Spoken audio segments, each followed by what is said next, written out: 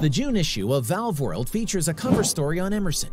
In this article, Marcelo Doltra, Process Industry Director for Emerson Automation Solutions, discusses the company's pressure relief valve expertise.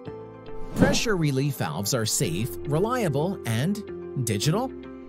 Yes, technology is transforming these critical devices faster than you may think. Pressure relief valves, or PRVs, are used extensively in most process plants to protect equipment and personnel. They are often referred to as the last line of defense because they must provide overpressure protection when everything else fails. With only minor design changes for over a century, PRVs are low-hanging fruit for digital transformation. PRVs are typically off-grid with no built-in mechanism to report their condition.